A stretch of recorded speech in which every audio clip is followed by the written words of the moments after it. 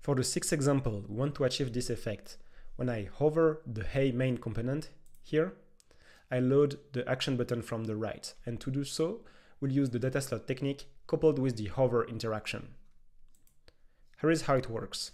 We don't have any state here. We have a flex container component with overflow hidden and two children. The second children, the button, has the data slot action and initially a negative margin right of 32, pushing the element outside of the container and making it invisible. Now we use this powerful selector here. It says, for any descendant of this element, if they are hovered, apply the margin right 0 attributes to the element having data slot action.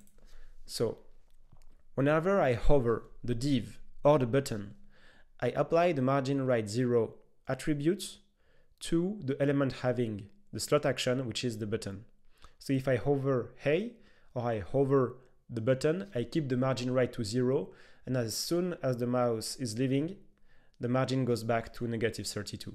Again, it's an elegant way to achieve a complex style using Tailwind selectors.